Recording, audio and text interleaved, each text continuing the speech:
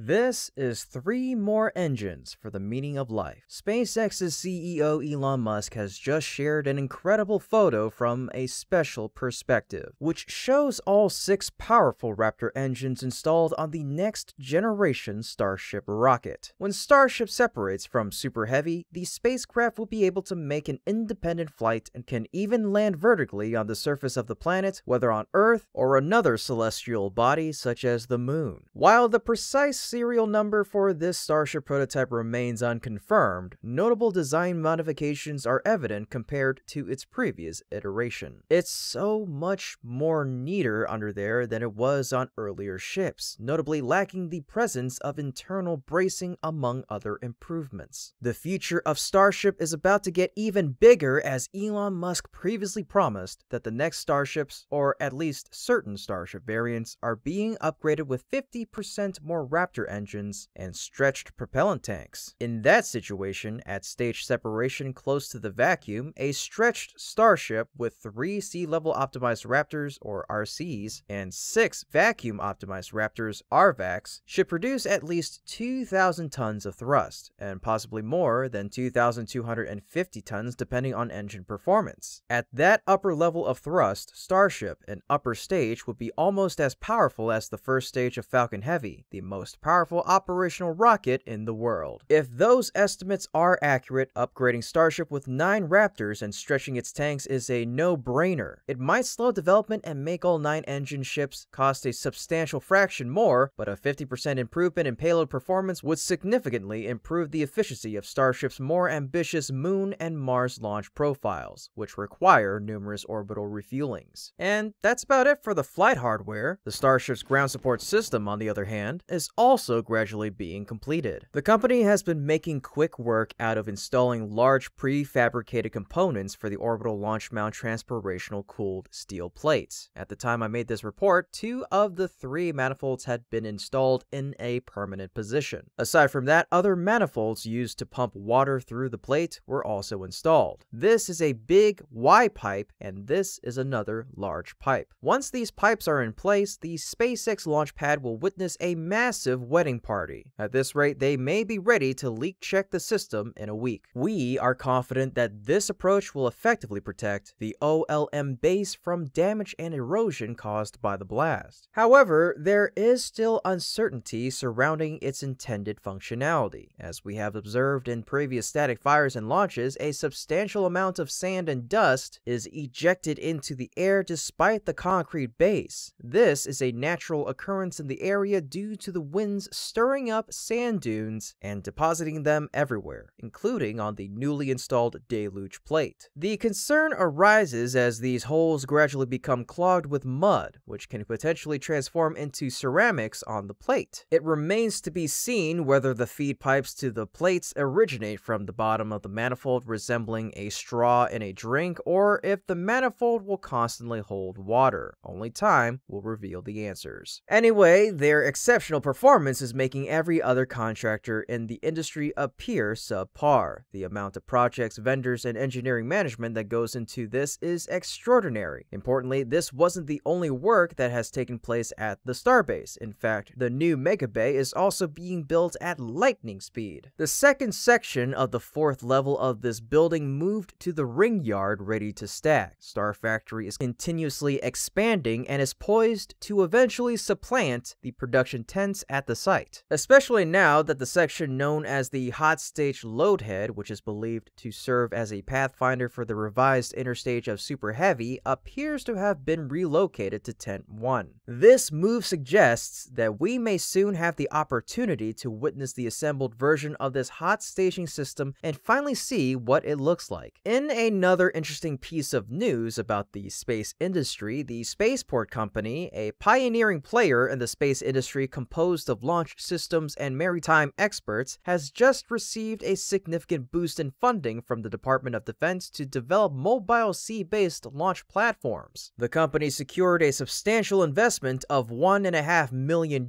from the National Security Innovation Capital, or NSIC program, aimed at supporting early-stage companies working on technologies with critical national security applications. The NSIC program was established to address the funding challenges faced faced by promising American startups in securing capital for projects vital to national security. With a total allocation of $35 million, the program seeks to bridge the gap between innovative startups and trusted domestic sources of funding. The spaceport company's focus lies in the development of mobile sea-based launch platforms capable of hosting launches of small rockets from offshore locations. By leveraging these platforms, the company aims to alleviate congestion at traditional spaceports and provide a more flexible and agile solution for accessing space. The advantages offered by such platforms include enhanced launch flexibility, reduced turnaround times, and operational versatility, touts the company. In May, the spaceport company successfully conducted a demonstration of its concept, showcasing the viability and potential of sea-based launches as a reliable alternative to land-based infrastructure. The injection of $1.5 million